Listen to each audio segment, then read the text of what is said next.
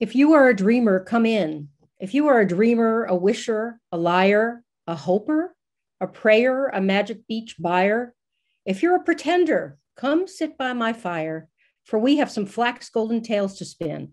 Come in, come in. Good evening. I'm Deborah Briggs, VP of Arts and Community at the Betsy Hotel.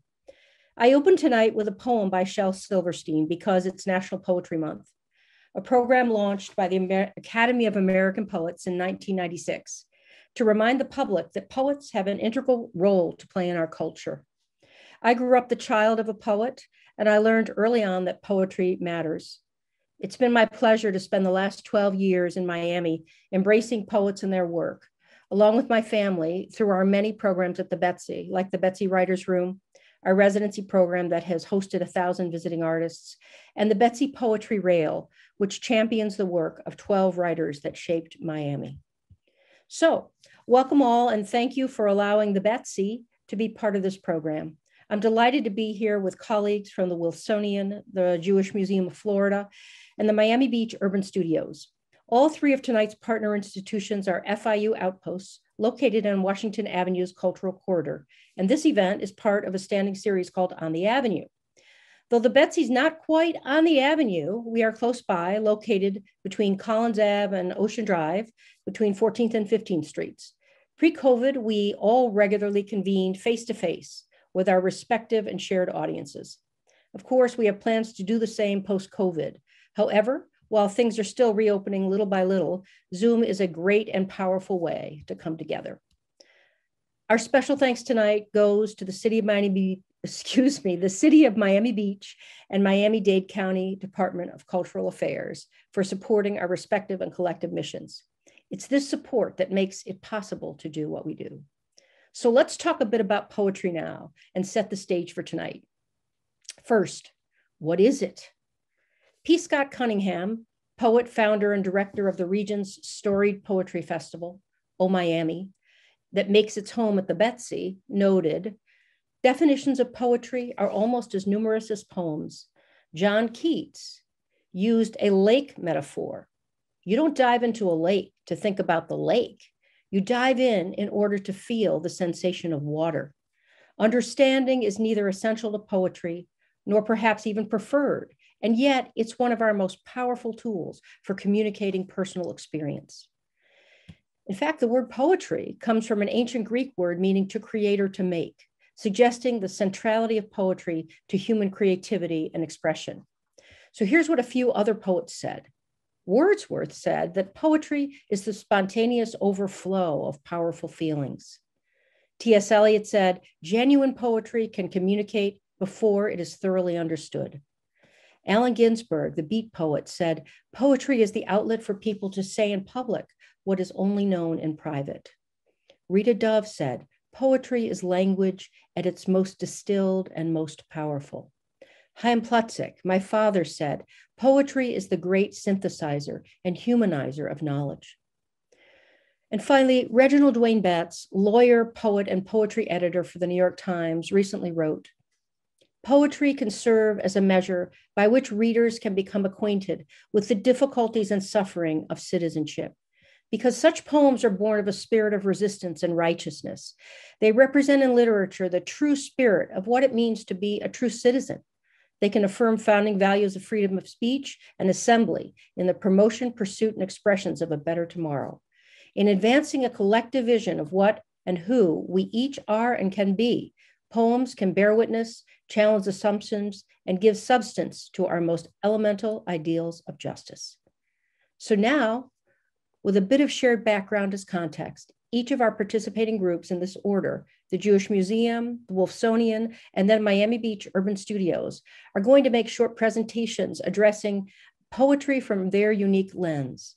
With time limited, we know we'll just be touching the surface, but our goal is to leave you wanting more. Luckily, it's National Poetry Month, and you will have many options to dig deeper in Miami and around the country.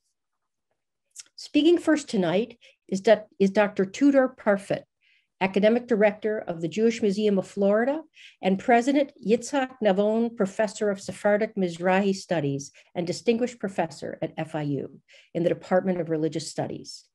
Professor Parfitt is a scholar and global traveler who studies Jewish communities around the world, and he'll speak tonight about Israeli poet Yehuda Amichai, whose work he has translated. Tudor.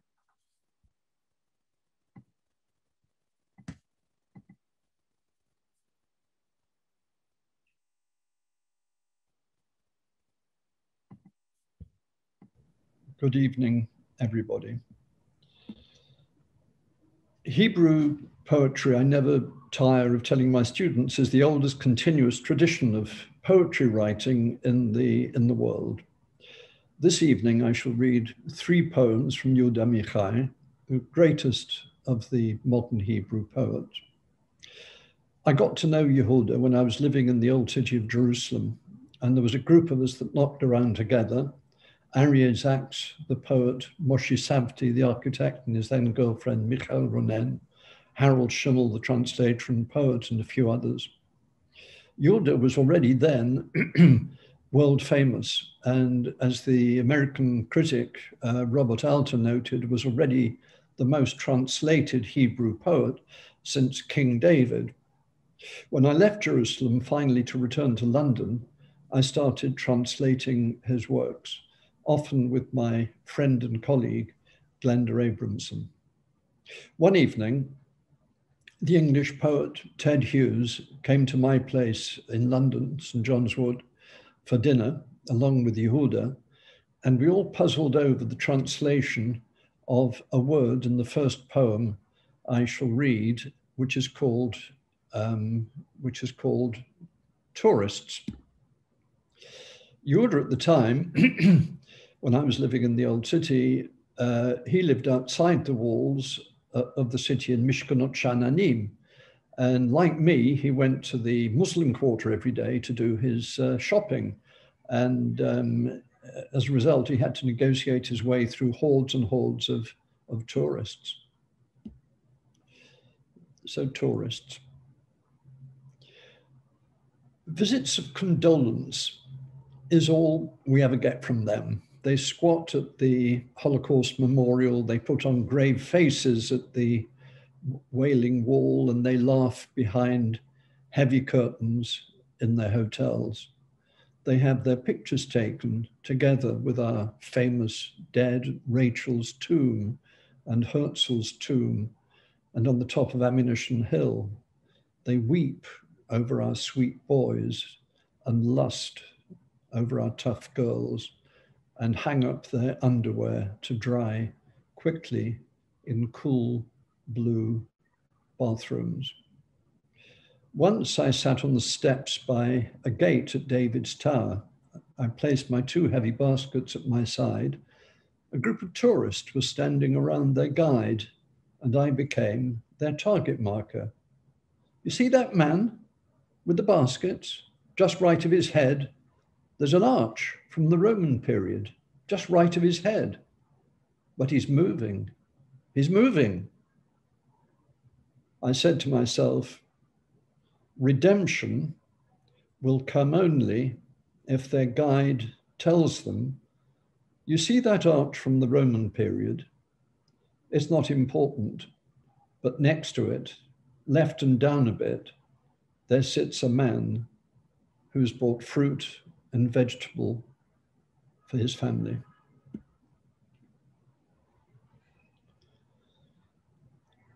Yehuda was born in 1924. He died in the year 2000.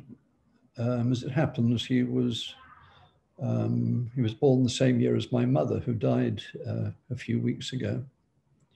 And I would like to dedicate the translation of the next poem, Every Person is a Dam, to my mother. Every person is a dam between the future and the past. And when we die, the dam bursts and the past flows into the future. And there is no before and there is no after. All time is one time, like God. Hear, O Israel, our time is one. And the dam becomes a blessed memory. One of Yilda's poems could easily have been written for our beautiful Jewish museum. It's so apposite that our director, Susan Gladstone-Pasternak, and I had the idea of placing it somehow on a plaque in front of the museum on Washington Avenue. Sandra Seligman generously donated funds to actually make this happen, and I would like to dedicate this translation of Poem Without End to her. I'll read it first in Hebrew. B'toch Mozen Chadish Bet Knesset Yashan, B'toch Bet Knesset Ani, B'tochi Libi, B'toch Libi Museum, B'toch HaMuseum Bet Knesset, B'tochu Ani, B'tochi Libi, B'toch Libi Museum.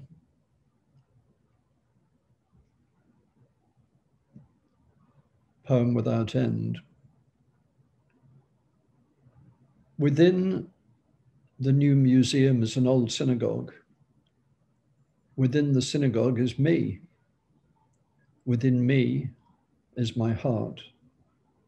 Within my heart is a museum.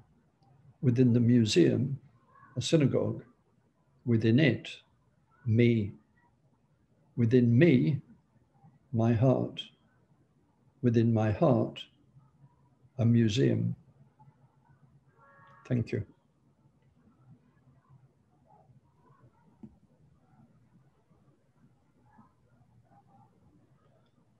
Thank you, Tudor, for sharing your translation of Yehuda Amichai's work.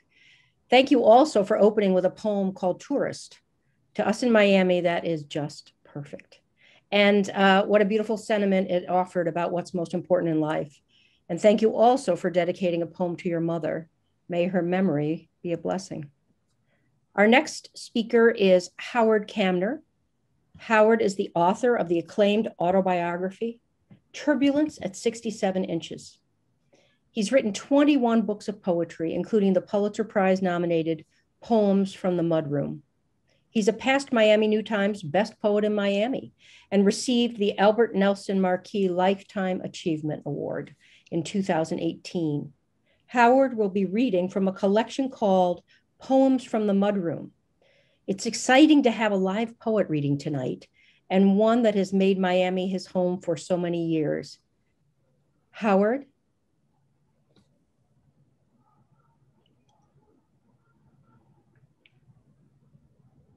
Okay.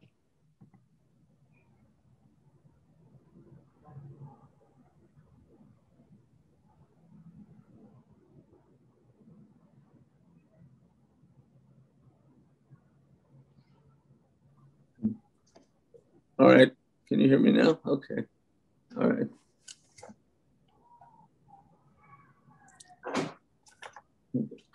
All right, this is called The Amazing Shamgard's Traveling Flea Circus, circa 1962. I stood on my toes and peered into the miniature big top, and there they were, fleas. Fleas walking the tightrope with no net below, fleas jumping through hoops, fleas shot out of cannons, fleas on the flying trapeze, Chinese acrobat fleas, 10 fleet pounds in a tiny fleet car, swords following fleas, fleas that juggle, fire-eating fleas, incredible, amazing fleas. And as others walked down in disgust, having not seen a thing, the amazing Shamgard ringmaster and proprietor of the flea circus tried to make a believer out of me. He said, if you look real hard, you can see them, kid. I do see them. I said, they're amazing. Shamgard just laughed. He said, there's nothing to see, kid. It's all mechanical. Then he showed me the hidden buttons he presses to make everything work. He put a tiny bicycle on a tightrope and he pressed a button and it pedaled back and forth. You see, kid, he said, it's all just an illusion. No, Mr. Shamgard, I said, no, the fleas are there. You're an illusion.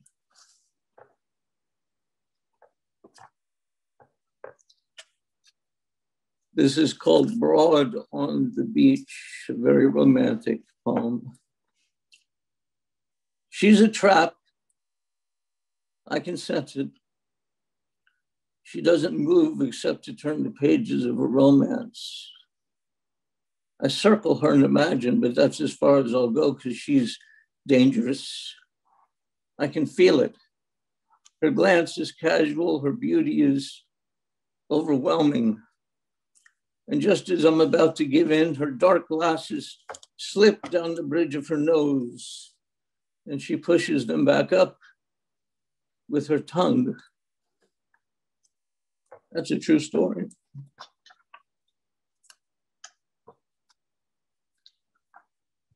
This one's called Generations. My biggest fear then was that my parents would never get to see me grow up. But times change, years pass, and my biggest fear now is that my children may never get to see me grow up.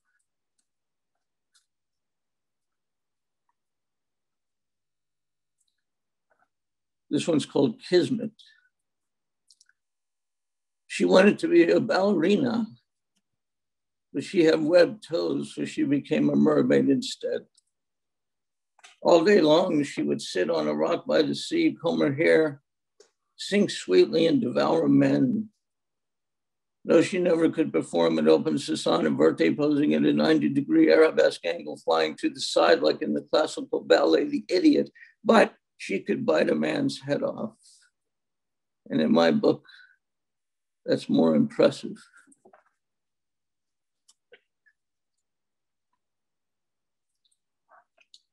This is Mad Mildred, a liberated woman.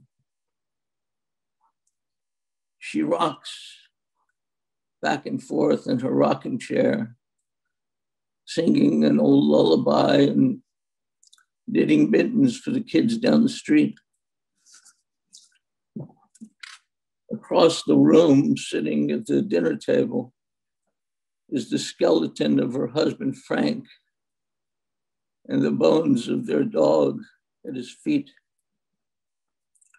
Frank's skeleton has a pipe in his mouth and is reading a 40-year-old newspaper.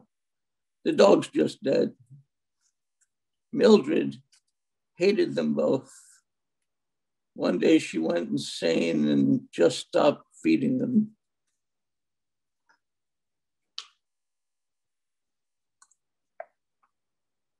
This is my mentor. My mentor sits staring at a giant painting of a blank face. It's just this blank face with no eyes, no ears, no nose, no mouth, nothing, just a big blank face. My mentor stares at it all day and all night. I visit him once a week for inspiration. He never looks at me, he just keeps staring at that big painting of that big giant blank face and imparts his wisdom. He says, the nail which holds this painting up on the wall never gets a moment's rest. Don't be a nail.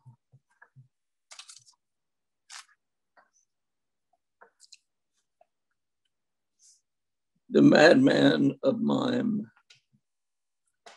pacing the floor of the raging sea. The madman of mime waits for a lady who will never arrive. Gambling on the hereafter, he lets this life slip away without a second thought. Playing the fool for no reward, the madman of mime makes it up as he goes along. He writes himself love letters that he never reads, and he gets his gold from stolen fables. Washing his hands of the whole affair, the madman of mime tries to forget how he lost his mind. On a sunken ship, he marks a deck and cheats his way through solitaire. It's a critical struggle with a cynical view, and it's done with a flick of the wrist. But the madman of mime knows not to cry. You can't carry a torch underwater.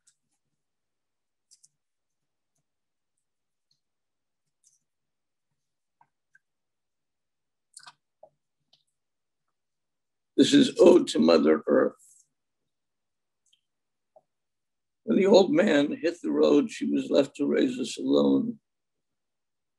She did what she could, but it wasn't good enough. We still became ungrateful bastards. We trampled her soul, pierced her heart, and poisoned her waters. We cut her into pieces and sold her out.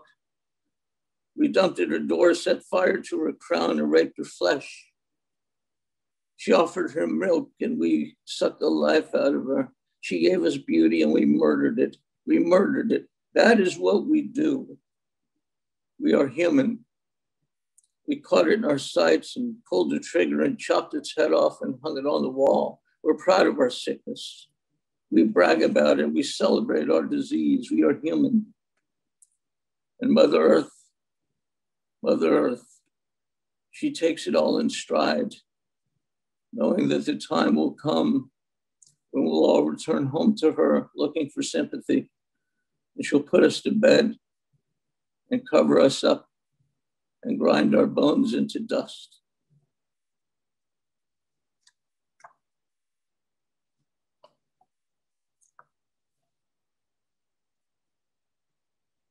I am a stick man.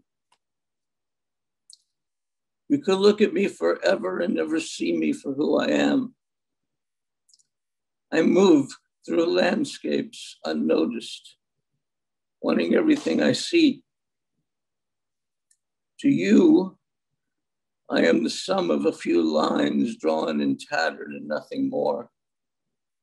But I bleed and cry and love as much as anyone. I am a stick man, but don't think less of me. That would be ignorance, and ignorance is a mistake. I can fit into scenes where you can't. I can blend into architecture and never lose my way.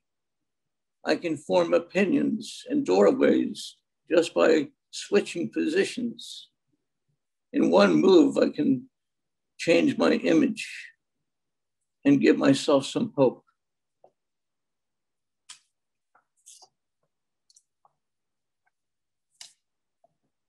This one is sort of my signature poem. This is called Zoot Suit. To my recollection, we never played catch. He never took me camping. He never took me fishing. He never taught me how to play chess. Hell, we never even went to the zoo. But we did go to a lot of freak shows together, freak shows. Me in my baseball cap and him in that lime green zoot suit, that lime green zoot suit. He loved that zoot suit. We went to freak shows all the time. We'd gawk into pinheads. We'd glance at the hideously deformed snake man. We cringe as the geek bit off the head of a live chicken for a bottle of booze. We'd watch in amazement as the limbless hot dog man would roll a cigarette with his mouth and light it with his tongue. We gasp at the man with the bottom half of his writhing twin sticking out of his chest.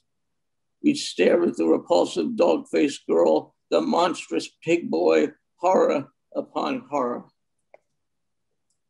But it was meant to teach me a lesson. When we would leave the freak shows, my father would put his arm around me and say, son, as you go through life and you think you have problems, just remember these poor bastards and their problems. And I thought to myself, yeah, they got problems, real problems, but at least they don't have to be seen in public with a guy in a lime green zoot suit.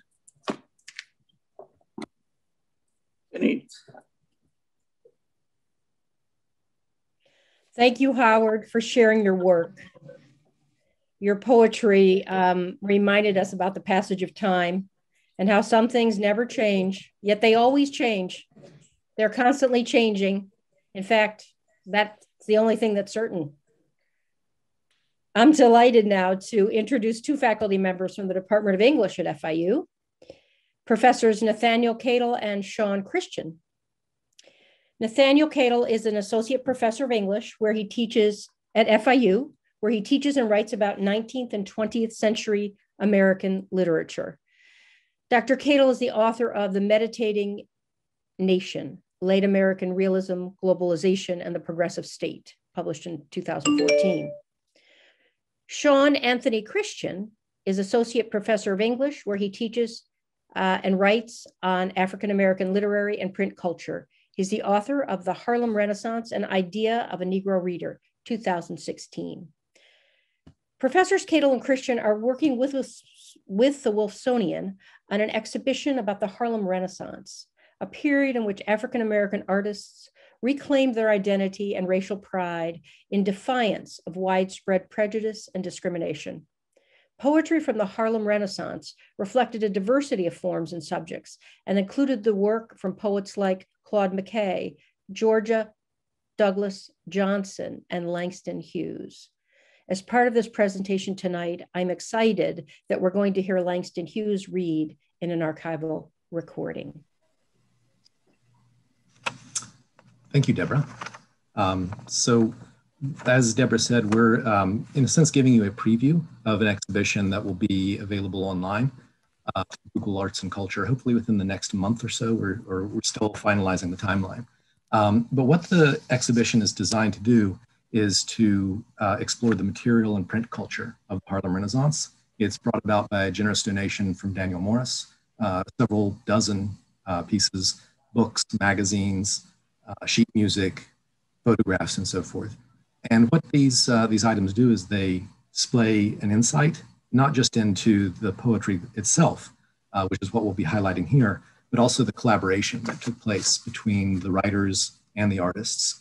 And what Shawn and I have been working with, I'm going to read a short quotation from the painter and illustrator Aaron Douglas in a letter that he wrote to Langston Hughes in 1925, which I think kind of picks up on these ideas of collaboration and the sheer materiality of what the Harlem Renaissance was trying to do. Let's bare our arms and plunge them deep through laughter, through pain, through sorrow, through hope, through disappointment, into the very depths of the souls of our people, and drag forth material crude. Then let's sing it, dance it, write it, paint it. Let's create something transcendently material, mystically objective.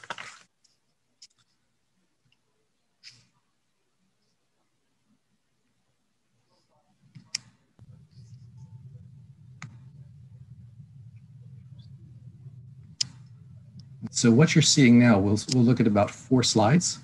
The first one, I'll talk about the first 2, and then my colleague Shawn will take over the next 2. The first one is one of the early texts of the Harlem Renaissance. It's a collection of poetry by County Cullen called Color. And it's a good example of the collaboration between County Cullen and the artist Charles Cullen, who, by the way, was not related to County Cullen. But you even get a sense of this in the shared credit on the cover of the book there. If you see on the screen on the right, the left-hand side, both County and Charles Cullen's names are listed there. What I've included on the right-hand side is Cullen's poem Tableau, which is one of his most widely anthologized, which also has an illustration. The poem Tableau I won't read, but it discusses the racial comedy in many ways. And this is reflected in the art, the illustration at the bottom. The other thing that I'll mention about this particular illustration is it also gives us a sense of the sheer variety of visual styles that the Harlem Renaissance involved. One of the things that Shawn and I were discussing about this particular image is that it's quite different from some of the images that you'll see that Aaron Douglas painted in a couple of slides. The very sleek lines of the figures is in some ways, I think, indebted to the Art Nouveau movement of the late 19th and early 20th century. And this is actually quite different from the visual style that you'll see Aaron Douglas engaged in. The next image is a poetry spread, and this is from the Crisis magazine, the publication of the National Association for the Advancement of Colored People, the NAACP. This is from the April 1927 issue. Incidentally, just after Jessie Fawcett, who was the literary editor of the magazine, left. This may have actually been one of the last poetry spreads that she was involved in organizing. A good example, I think, of the way that poetry in the Harlem Renaissance was pervading the lives of people who were subscribed to the Crisis. The Crisis is a magazine that did many things. It talked about political situations in the United States, globally. There were society pages talking about the accomplishments and achievements of the members of the NAACP. And in the middle of this, quite literally in the middle of this magazine, this particular issue, is this poetry spread. On the left-hand side, you see multiple poems, including one by Arna Bontemps, whose photograph that is in the middle column. Sterling Brown is represented here as well.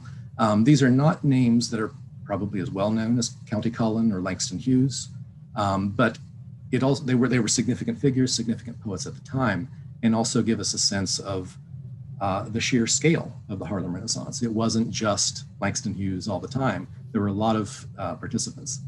On the right-hand side, you'll see this poem, Wishes, by Georgia Douglas Johnson.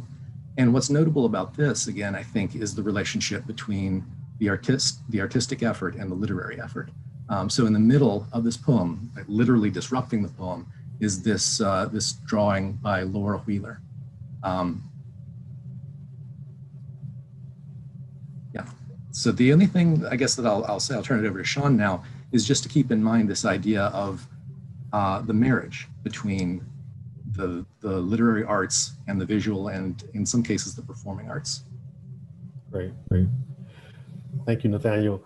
I'll begin by just adding the point too that we have this treasure trove from Daniel Morris in part because many of the cultural promoters, writers themselves, people like Elaine Locke, who edited the important anthology, The New Negro, saw it as an opportunity, the period as an opportunity to really document what was happening in the 1920s and early 1930s. And so publishers were attuned to the possibilities that this kind of cultural flowering of art, literature, and music really meant for the United States at the time and even internationally. And so these important publications and works that we have before us persisted in part because lots of people saw this as a viable way to kind of mark the moment. Here we have images from James Weldon Johnson's volume, God's Trombones.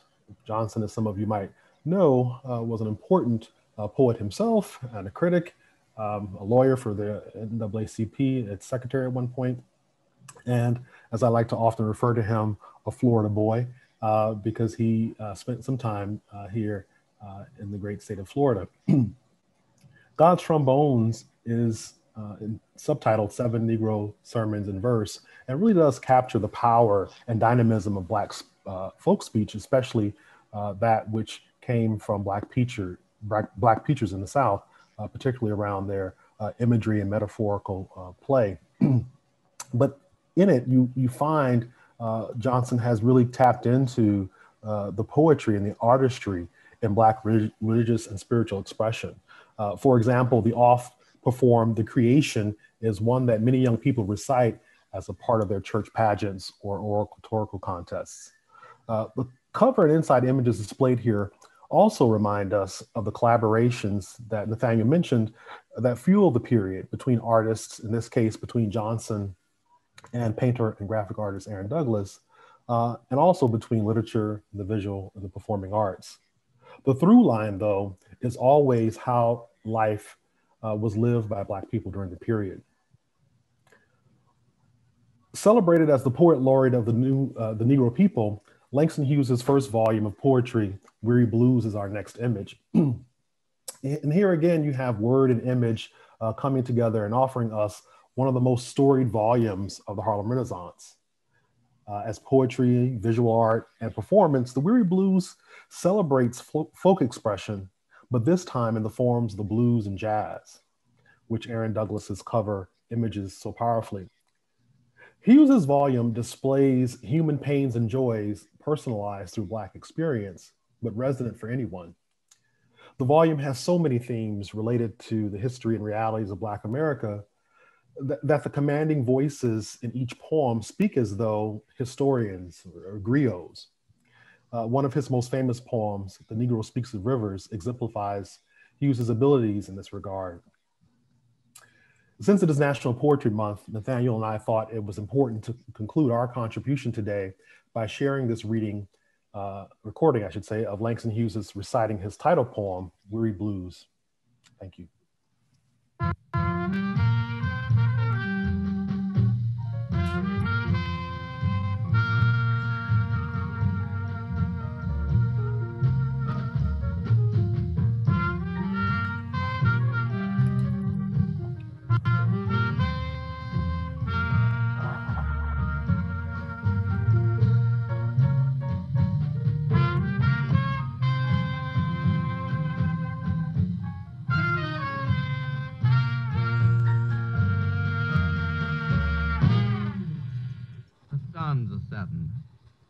This is what I'm gonna sing. Sun's a setting. This is what I'm gonna sing. I feel the blues a comin'. I wonder what the blues will bring.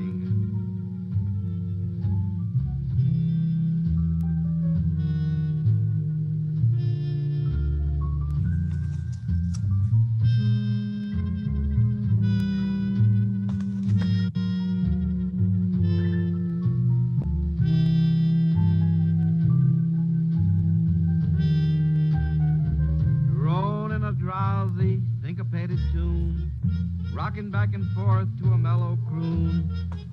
I heard a Negro play.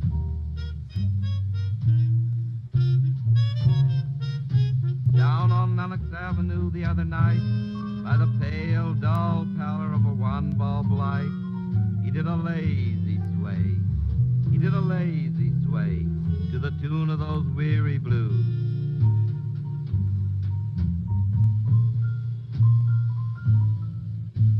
With his ebony hands on each ivory key, he made that poor piano moan with melody. Oh, blues. Swaying to and fro on his rickety stool, he played that sad, raggy tune like a musical fool. Sweet blues, coming from a black man's soul. Oh, blues.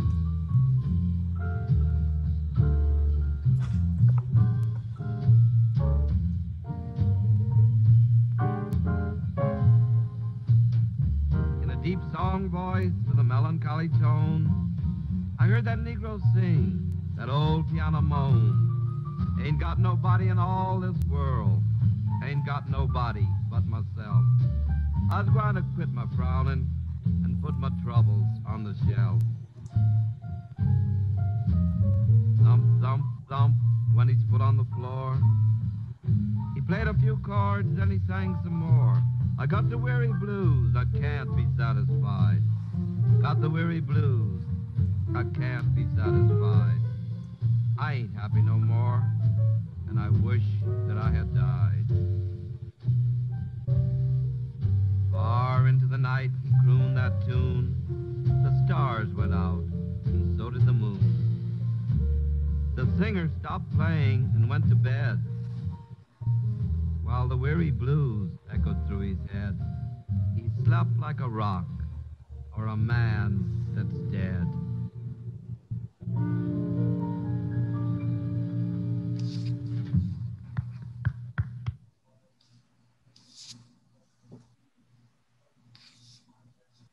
Thank you, Nathaniel and Shawn, for giving us a heads up on the fantastic exhibition that's coming up at the Wolfsonian. It's powerful to see the relevancy and community-oriented nature of FIU scholarship and programming. And so thank you in particular for reminding us about the power of poetic voices from the Harlem Renaissance, and that Langston Hughes is just one of many of those important voices. Thank you for sharing that. Your work makes a difference. Multimedia artist Chris Friday is next tonight, and she is representing FIU Miami Beach Urban Studios. She has a BFA in drawing from the New World School for the Arts and an MFA from FIU. Chris Friday likes to let her work speak for itself. And with her emphasis on text-based art, it generally does this quite literally. But even with that said, it's good to have her here with us to help us read between the lines. Chris, please join us. Thank you for that introduction, Deborah. I'm honored to be a part of this presentation tonight, so thank you for having me. Let me share my screen.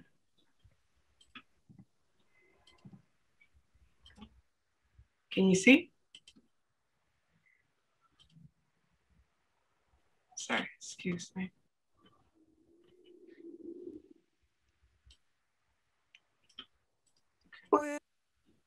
Uh-oh, excuse me. I'm sorry, it started at the end. Okay, here we go.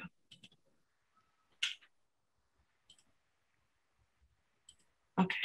So hello, everyone. Again, I'm Chris Friday, and I really love this topic, Words Matter, because I am an artist with a practice that very much focuses on the importance of words, and that's in whatever configuration that they come in. So whether that's in the form of poetry, song lyrics, which I do consider to be a form of poetry, or simply words and texts pulled from media and pop culture. I'm interested in the power of words and how from a very early age, they help to shape our perceptions of ourselves and others in the world around us. So tonight, I'll just be showing a small selection of my works, some old, some new, but all deal directly with text and what I feel is, the power of words. So the first slide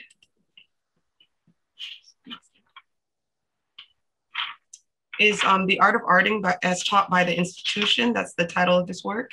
And it's a pretty simple concept. It's a text-based collection of 20 plus contradictory statements made by professors in undergrad in attempts to teach me what art was or wasn't. And so these statements like art can mean nothing, art must mean something. When displayed, they're always paired in twos to solicit the effect of like one statement immediately canceling the other out. And I wanted to reflect what I was learning at that time because it was just a lot of bias and personal preference about what, each individual thought art was.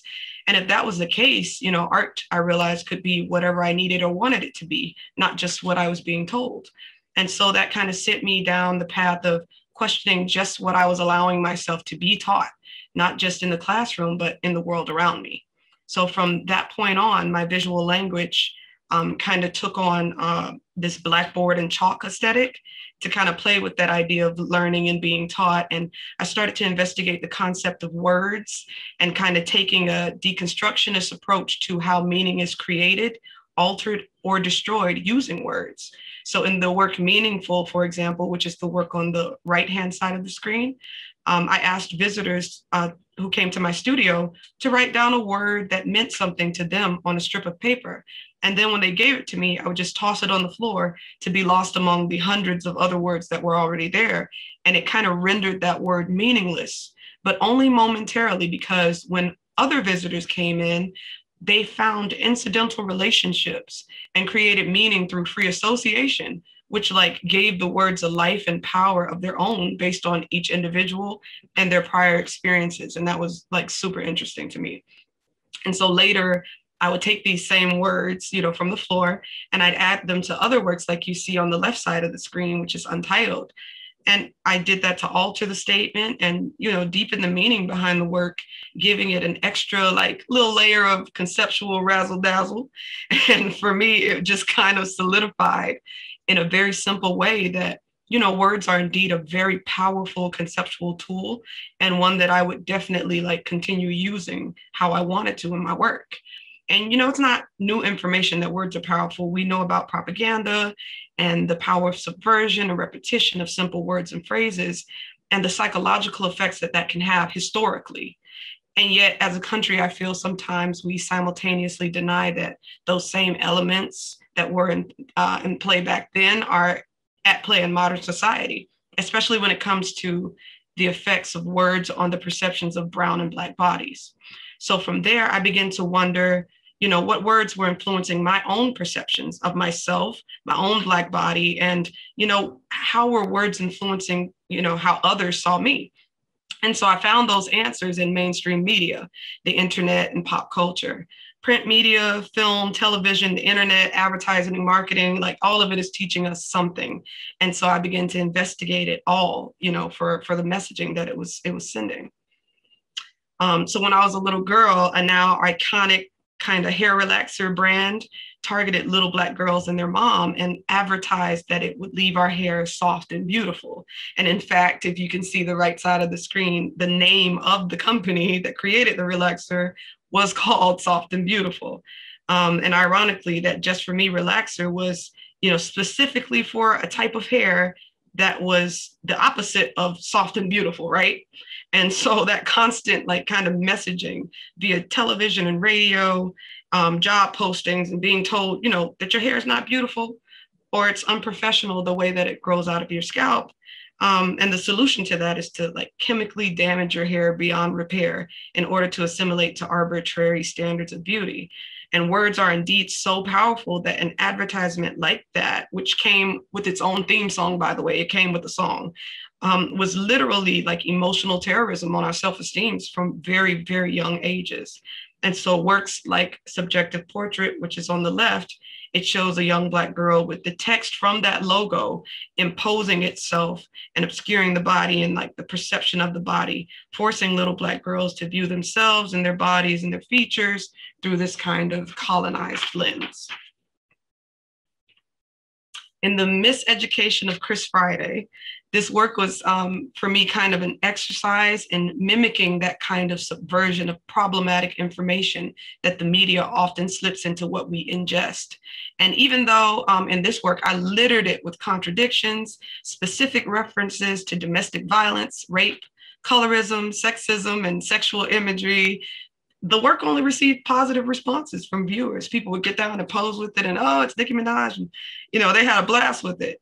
But it was just a commentary about that kind of constructed palatability of media and how we as in humans will literally accept almost anything information-wise if it comes with beautiful visuals, striking imagery, witty one-liners, and in the case of music, if the beat slaps. And this is particularly why hip hop and rap music and the powerful influence that it has on popular culture are not only things that I investigate for its messaging, but I tend to use them as a sort of universal language in my work because of their global appeal. So in keeping with tonight's theme, I'd like to talk briefly about the following two works and how I use music, specifically, rap, which to me is just poetry in its most powerful and influential form to help relay community-specific issues to a broader audience. As is the case right here with this work, which is called National Pizza Week. And it was a projection series done in the area called Goulds, Florida, which is where I live. And in this work, I took song lyrics from the song Deliver by rapper Lupe Fiasco. And in that song, it describes the kind of stereotypes that persist through time to work and demonize and simultaneously justify the discrimination of entire populations, restricting access to basic luxuries such as healthy grocery stores and pizza being delivered to those communities. So the work takes the lyrics like Pizza Man Don't Come Here No More and projects them onto the very spaces that are suffering as a direct result of the perceptions about those areas and the type of people who inhabit them. Perceptions that can be perpetuated through media and the internet by words and phrases like Black on Black crime, thugs, and dangerous being used as descriptive words for these neighborhoods and the groups that occupy those spaces. And like I said, I live there, so that is particularly concerning for me. Words do matter. And if I could leave a thought with you tonight, it would be to be careful of the way you identify and describe others and the way you allow yourself to be described and what words you choose to answer to. So as an artist, I'm very fortunate to have multiple modes of expression. So not only do I use lyrics written by other artists, but I also write and use my own songs in my work as well. So before I close, I'd like to show a video And the video is entitled Frolic. And it's really an investigation into the way our perceptions can be easily manipulated when the right elements are at play. So of course I use the visual elements like color and specific clips from home video footage, but for me, the real influencing power in this video is like that intentional, somber lyrics and music that primes the viewer's perception. And it's kind of like those Sarah McLachlan pet rescue commercials that made you feel really bad and about not donating 80 cents a day. Like I do the same thing here, and I use words to prime the viewer to lead you to view what's happening in a very specific way.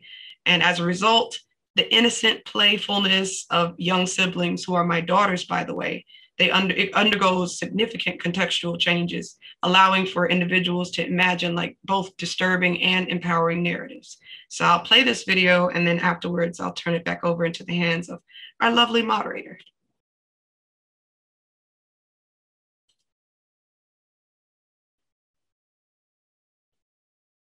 We're so young, inexperienced. We don't know how to love. We don't know how to love, but we're having so much fun, learning how to run. But when it's said and done, we'll be raisins in the sun. Do we ever get the things we want? What do we want? Games are only fun if you're the one who's playing games. Games are only fun if you're the one who's playing games. Games are only fun if you're the one who gets to play.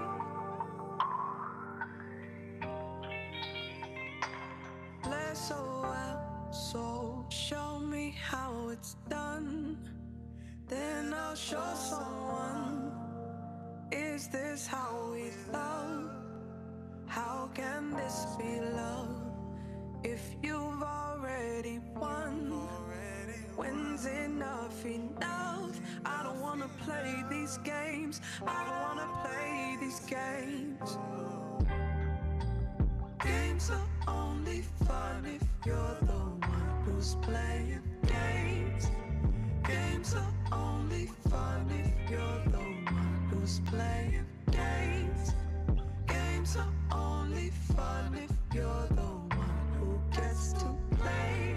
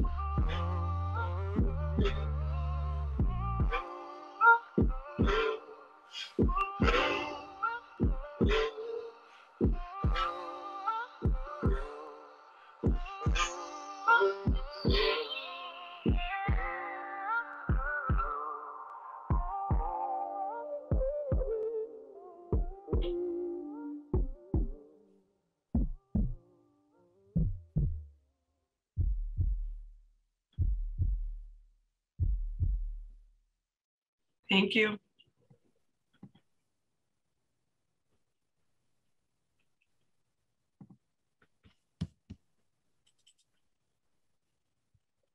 Wow. Thank you, Chris. Your voice is so powerful, and your interdisciplinary approach is intentional and intelligent and so effective. Thank you. Thank you. So we're coming to an end tonight. What such a collection of powerful presentations. I wanted a moment to share before we close. I mentioned earlier tonight that my own father, Chaim Plutzik, was a poet. Those that have come to the Betsy know that we honor his legacy in a variety of ways. Born to immigrant parents, he did not speak English till he was 7 years old. After serving in World War II, he went on to become a university professor and a 3-time Pulitzer Prize finalist. We're proud to announce that in partnership with Miami-based Suburbano Ediciones, his work will be brought to Spanish audiences for the first time in a collection of selected poems called 32 Poems, 32 Poemas, with a foreword by Obama inaugural poet Richard Blanco. To close the program tonight, one of the translators, Miami-based writer Pablo Cartaya, will now present a reading of On Hearing That My Poems Were Studied in a Distant Place. He'll read in both English and Spanish. The closing lines of this poem are the alpha and the omega of the Betsy Poetry Rail, and they aptly summarize the experience of poets and all artists when they put their work out into the world. Out of my life, I fashioned a fistful of words. When I opened my hands, they flew away. Now we'll see the video, the reading. Greetings. My name is Pablo Cartaya, and I am an author. And here's a poem I translated for a new publication called 32 Poems, 32 Poemas of Chaim Plutzik. The poem that I will be reading, the one that I translated, is called On Hearing That My Poems Were Being Studied in a Distant Place. Al escuchar que mis poemas fueron estudiados en un lugar lejano. On hearing that my poems were being studied in a distant place. What are they mumbling about me there? Here, they say, he suffered. Here, he was glad. Are words clothes or the putting off of clothes? The scene is as follows. My book is open. On 30 desks, the teacher expounds my life. Outside the window, the Pacific roars like a lion, beside which my small words rise and fall. In this alliteration, a tower crashed. Are words clothes or the putting off of clothes? Here, in the fisherman casting on the water, he saw the end of the dreamer, and in that image, death, naked. Out of my life, I fashioned a fistful of words. When I opened my hand, they flew away. Al escuchar que mis poemas fueron estudiados en un lugar lejano.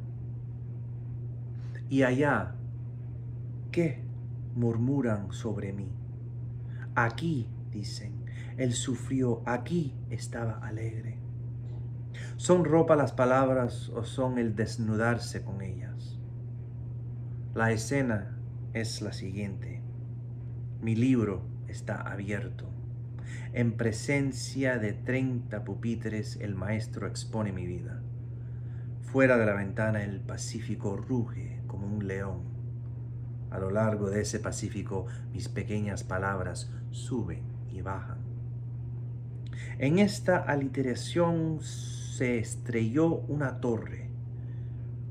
¿Son ropa las palabras o son el desnudarse con ellas? Aquí, en el pescador que lanza sobre el agua, vio el fin del soñador y en esa imagen la muerte desnuda.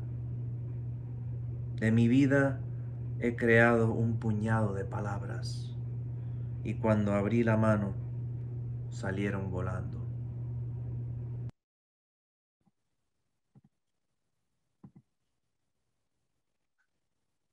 Thank you to Pablo Cartaya for sharing the poem with us. In closing, I wanted to share that the Academy of American Poets website quotes Mark Doty as follows. The project of poetry, in a way, is to raise language to such a level that it can convey the precise nature of subjective experience. That the listener would envision not just a mouse, for example, but this particular mouse in all of its exact specificity, its perfect details, Such enchanted language could magically dissolve the separateness between us and render perception so evocatively that we don't just know what it means, we feel what it means. And because the most important lesson of all is that great art and poetry can live on forever, I want to leave you with this poem by Rumi, a 13th century poet and mystic. It's an invitation to all of us to speak up and speak out. Raise your words, not your voice. It is rain that grows flowers, not thunder. So what a night to honor National Poetry Month. Together, we've celebrated the global work and commentaries of Yehuda Amichai, Reginald Dwayne Betts, Wordsworth, Langston Hughes, T.S. Eliot, Pablo Cartaya, P. Scott Cunningham, Allen Ginsberg, Rita Dove, Howard Camner, Chaim Plutzik, Chris Friday, Mark Doty, Rumi, and last but not least, and first tonight, Shel Silverstein. Thank you all for coming.